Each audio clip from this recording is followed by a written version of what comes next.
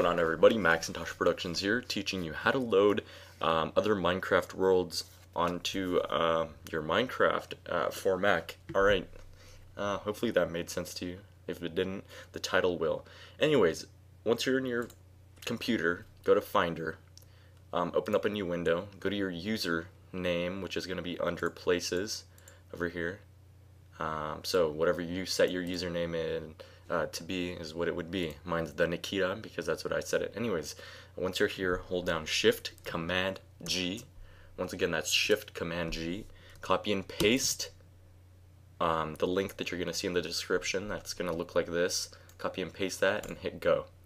And you'll be brought to all your world saves. And all you have to do is drag and drop whatever world you have into here so you can load it, or if you want to publish one of your worlds onto the internet, this is how you would do it.